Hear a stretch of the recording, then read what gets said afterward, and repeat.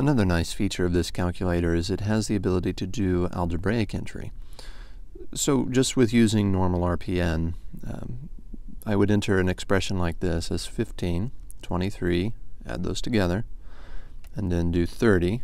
If I go here to trig, I can take the sine of that, we are already in degree mode, and then multiply those together. And that gives me the answer of 19. If I wanted to enter that in algebraic mode, let me just go ahead and clear that expression. I would start it out by putting in an apostrophe there.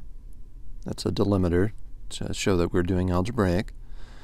And then I could do an open parentheses, do 15 plus 23, close parentheses.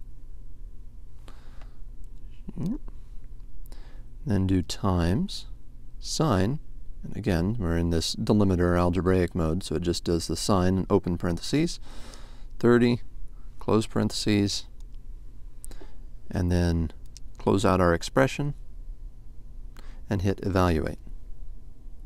And that gives us 19 as well.